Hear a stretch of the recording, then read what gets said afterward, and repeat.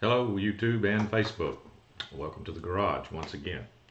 We're going to talk about some golf cart related issues today like we always do on Tuesdays and Thursdays.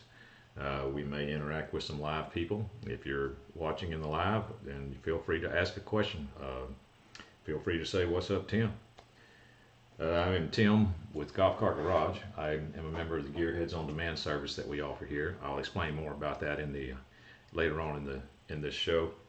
If you're interested in that, you can click on the link in the description and that'll take you to the scheduling page. It's pretty self-explanatory, but it is a way that you can talk with me about your golf cart related issue one-on-one, either myself or one of the other technicians. Well, since the garage is open, let's get started with the regular questions. Question number 1. I have a club car golf cart. Cart speed reduced to about half speed, fully charged. Battery's only 2 years old. Been told it could be the speed sensor or MCOR. What is your opinion? Thanks in advance. Well, I'll tell you what, let's do. Let's take them one at a time. It's most likely, if it's not your batteries, so I'm counting on you to be sure that it's not your batteries, because I always like to eliminate batteries, first. But let's assume it's not your batteries. Let's go to the speed sensor. You mentioned the speed sensor. The way that a speed sensor fails on a club car, especially because I've seen it many times, is you get on the car and you take off, and the car takes off normally at first, but in just a few seconds, boom, it drops down to like a crawl. Now that's a common speed sensor fault. Now, MCOR.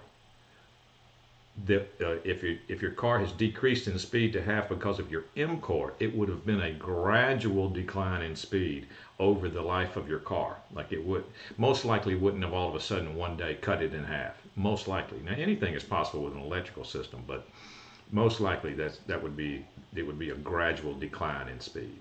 So I hope that helps you decide which way you might be leaning toward.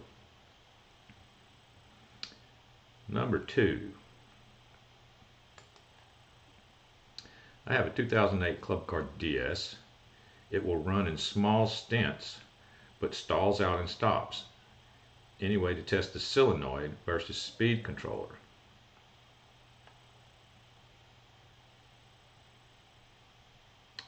It stalls out and stops. Okay, well, I would have questions about your batteries first, because you could have one battery dropping out. Could be the issue. Because if you've got one battery dropping out, the cart will run for a short stint, and then that one battery drops out, then the car is going to stall. So one battery dropping out would cause the exact same symptoms that you're describing. So I'd want to eliminate that as being the problem first. And the time to do that would be test the batteries at the point of failure. I know I say that all the time, but that's the best time to find a bad battery or a battery that's dropping out, is you test them with a voltmeter at the point of failure. So in other words, have your voltmeter with you, and when your cart fails, go through your battery pack and test then. And you might find one that's a lot lower than the rest. Let's see, number 3. Bought an EZGO S4 lithium cart for my farm with 15-inch Paramount M tires. We use the cart in the fields and trails, and I mean to tell you, it is rough riding. I tried lowering the tire pressure and got some ride relief, but I'm thinking I need all-terrain balloon tires. Your thoughts?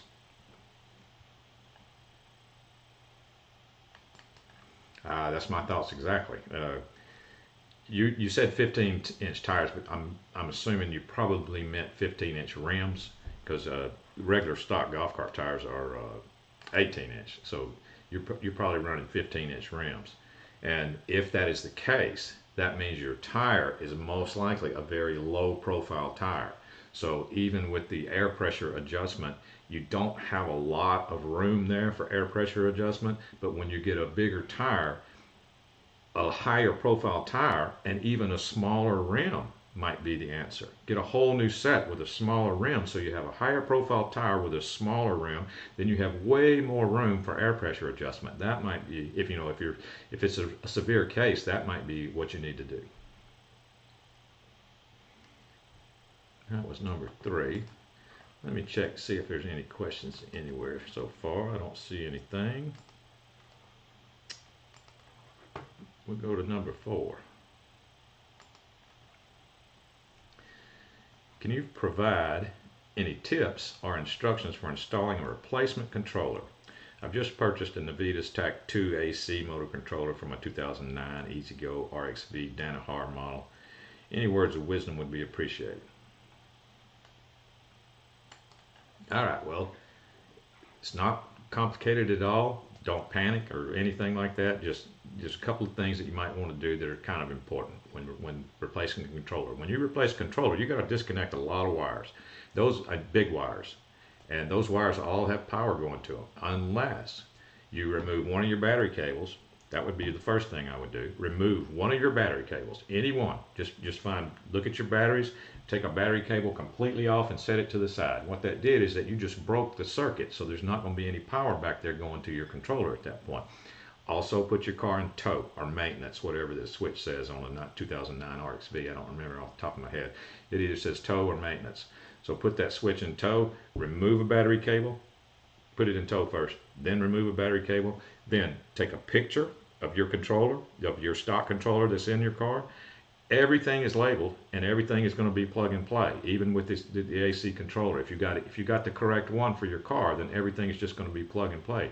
Every one of those big wire connections on your stock controller is labeled M minus, M plus, B minus, B plus.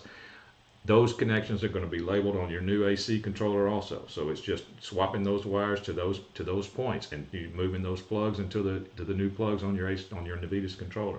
So it's not difficult at all, but just make sure that you've got good pictures and you put it in tow and remove a battery cable first. Number 5. I installed a 6-inch, I think you mean, instead of A-frame, you mean 6-inch A-arm lift on my 97 Club Car DS. It still has stock shocks. Should I replace them or modify them since I installed the lift kit? Thanks. I'm not sure I understand your question, because lift kits, what they normally do, they're designed to use the stock shocks. What they generally do, they lift the car, but they, somewhere in the lift kit design, they'll relocate the shock mount. Like the shock mount, they'll have to raise it up a little bit so the stock shock will still fit. That's what most lift kits that that are sold today, that's what they do. Unless if they don't do that, then they'll come with their own shocks. They'll come with their, the lift kit itself will come with their own shocks. And I tell you this, shocks don't do a whole lot on a golf cart. Golf carts, except for Yamaha. Yamaha does a little different, but anyway, EZ-GO and Club Car, the weight of the golf cart and the suspension is all on the springs. You're in the rear, you've got leaf springs. In the front, you've got a leaf spring on a Club Car, and you've got leaf springs on an EZ-GO. So it's mainly dependent on the springs. The shock on the golf cart, you can pull it apart and push it together, and you hardly feel any resistance at all. There is some, but not a lot on a stock shock. It is mainly just there to soften or dampen the blow. When you're driving and you hit bumps, it's a hard hit. Well, if a shock senses a hard hit, it stiffens up a little bit more, just to dampen the blow. But you could ride around on your golf cart with the shocks completely removed on an EZ-GO and EZ-GO and a Club cart, and you might not even tell a difference on flat ground. So they don't really do a whole lot. So that's up to you if you think you need to change your shocks, but you probably don't. Okay.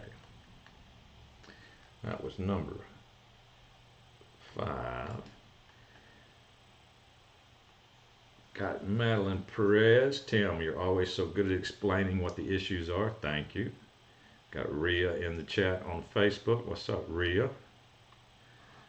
Let's see. Got Karina Gonzalez on YouTube. Let's see. What's up, Karina?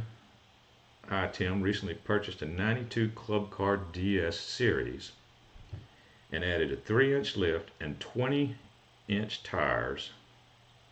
Also have all new Trojan batteries all day long at 17 miles an hour, which I'm happy with, but struggles on steep hills. Is there anything I can do to increase torque at a reasonable price? Well, on on an electric golf cart, one way to increase torque is to get a bigger amp controller. Like if you're still running the stock controller, well, he says it's a 92 series. Now wait a minute, 92.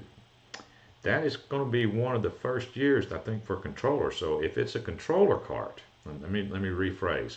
If this is a controller cart, I understand it's a series cart, but if it's a controller series cart, then you could get a bigger amp controller. If it is not a controller cart, that means it is a resistor cart, and there's not a lot you can do. But if it's a controller cart, the first thing you could do would be increase the amperage of your controller, get a bigger amp controller. That could help increase torque. Another thing you could do is that they make torque motors for series carts. Just get a torque motor. And in fact, you would get the best benefit if you did a higher amp controller and a torque motor at the same time.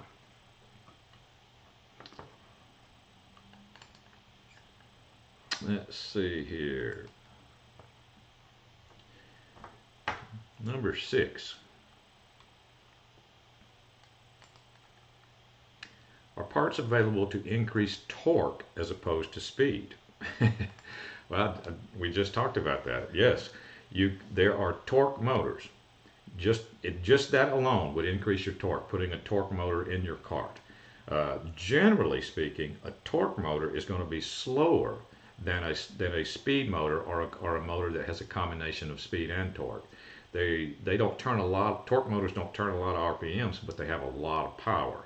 They also like to suck a lot of amps out of the controller. I mean, that's why the combination of a torque motor and a bigger controller works so well if you're trying to just increase torque.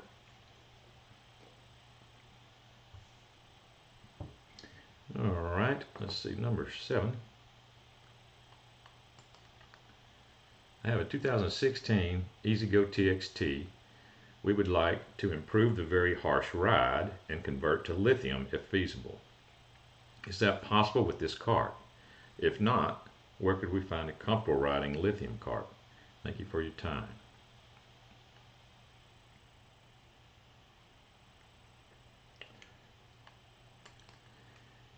You can go to lithium for sure. You can go to lithium on any electric golf cart nowadays.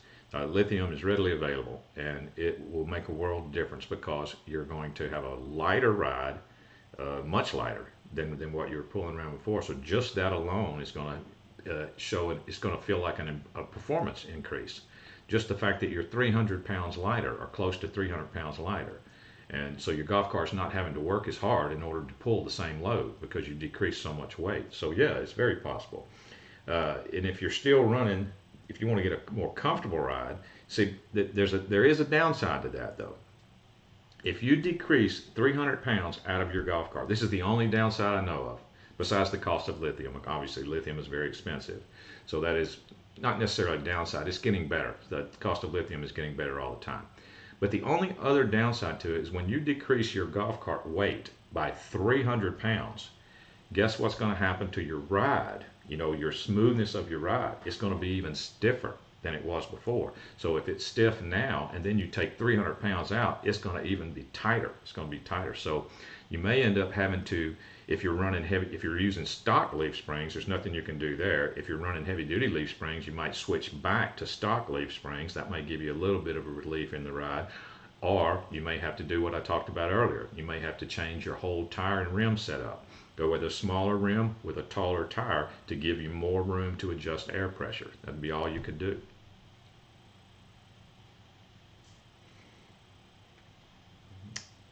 That was number 7. So let me just check and make sure we don't have any more questions. Karina says, thank you, Tim. Thank you, Karina.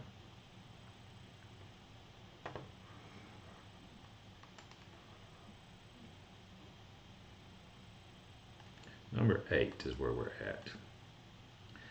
6-volt batteries on a 36-volt EZ-GO TXT. All had load test results 6-4.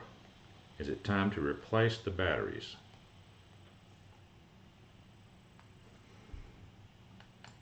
Okay, I don't understand what the load test 6-4 result means. Let me tell you what a proper load test would be, like at a golf cart shop where they had a discharge machine or a discharging load tester machine for golf carts. I'm not talking about a 12-volt load tester. I'm talking about a discharge tester that can discharge the entire pack all at once. The results that they gave you back from that machine test would be in minutes. In other words, they would hook the machine to your battery pack, your whole battery pack. As soon as they do that, they hit the start button and a timer starts going down while it's putting a load on your battery pack.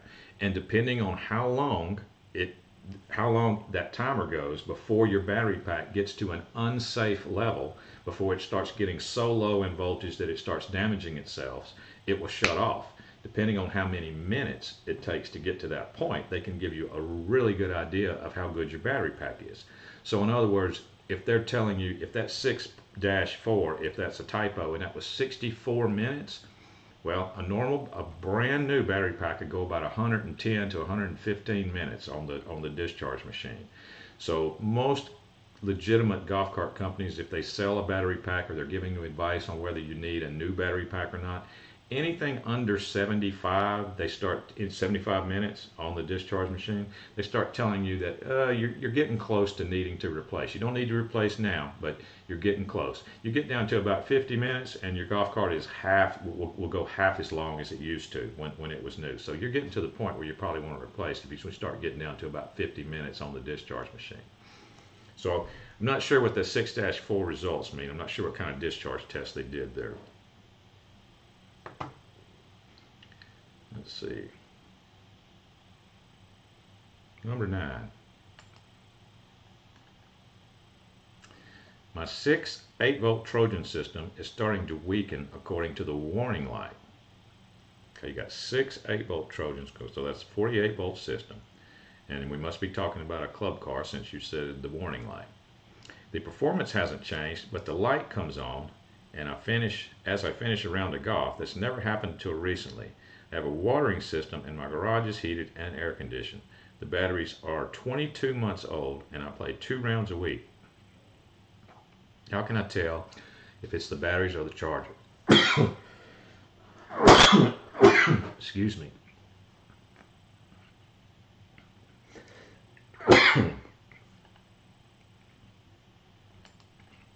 Well, you could have one battery dropping out. That's for sure. At the time, the best way to check would be at the time that light comes on, the warning light, check right then at that point with your voltmeter, and you might find one of your batteries a lot lower than the rest. That would be the time to check it, because if it's a club car we're talking about that light on the dash, and that light on the dash will come on for low voltage. It comes on for other reasons too, but it will come on for low voltage. So you might want to check that at the time of failure, like I said. Let's see here. That was number 9. So we only have one more. Let me see what's going on. Anybody? Any more questions? I don't see any.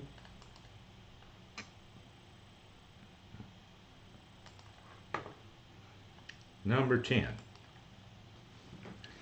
Is it okay to leave your ignition key in the on position when charging your electric golf cart?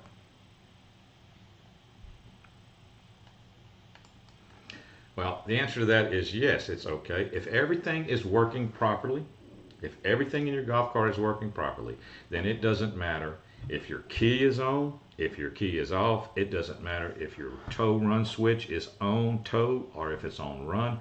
None of that really matters if everything is working. Now, if everything's not working correctly, then it might not be okay to leave your key on.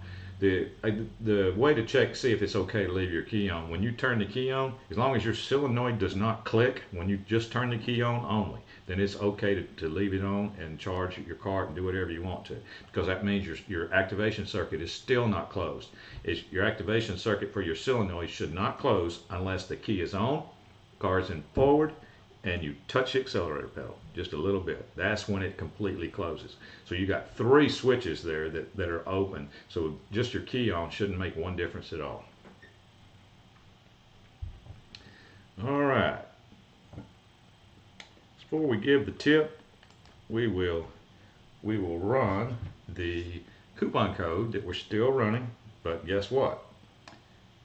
Tim giveaways, get 5% off any parts at golfcartgarage.com, expires tomorrow. So you've only got, it expires December 2nd, but it is still good as of now. Tim5 is to get 5% off any parts at checkout at golfcartgarage.com. So use that code. And by the way, and next week when I come back, we'll be doing another code. So it's not going to be this one. This one's going to expire, but we'll be giving some other stuff away. It might be a code, maybe something else. I don't know exactly what it's going to be, but we will be giving some other stuff away next week. So stay tuned, or come back and and like and subscribe if you like this content, and you'll get notified when I'm on the air. So you don't even have to remember that it's Tim Tuesday Thursday, because you'll get notified automatically. All right, now we're down to the point where we will give this week's tip. Okay, this I talk about this a lot, but they want to get the tips short, and so they can post them all over the place. Just a little golf cart tips, but I give tips throughout this show. Every time I go on the air, I give tips all the time. So if I repeat myself, forgive me, because I'm always giving tips, but we need to shorten some of the things. So this week's tip is for gas cars. If you do not know how to crank your gas car in neutral, then learn how to crank it in neutral. Some club cars, it's a little bitty thing behind the forward and reverse switch, a little yellow cam I've talked about before. You've got to twist, and then you can crank it in neutral. Some cars, some Yamahas, you just put the shift lever in between forward and reverse, and you can crank it in neutral. Occasionally, when you're doing your yearly service and you're changing your oil and you're looking at your belts, you're checking for dry rot and cracks in your belts, I want you to crank your car in neutral. Rev it up and watch for smooth operation of both of your clutches. Your drive clutch, in and out, belt rides to the top, belt rides to the bottom. Your driven clutch, in and out, belt rides to the top, belt rides to the bottom when you got RPMs on. They work opposite of each other. That creates infinite gear ratios in your car, which is cool. But they do the exact opposite. So watch your clutches for smooth operation. If you notice any jerkiness or anything as you're revving up your car, you might have a clutch issue. Now that's this week's tip. All right, that's going to be it for today. This was episode 76, believe it or not. We will be back. I will see everybody on Tuesday. So we'll see you on Tuesday. I want to thank everybody in the live chat for coming. Give a shout out to Karina on YouTube. We'll give a shout out to Madeline and Rhea on Facebook. Thank y'all for coming. I will see y'all later. The garage is now closed.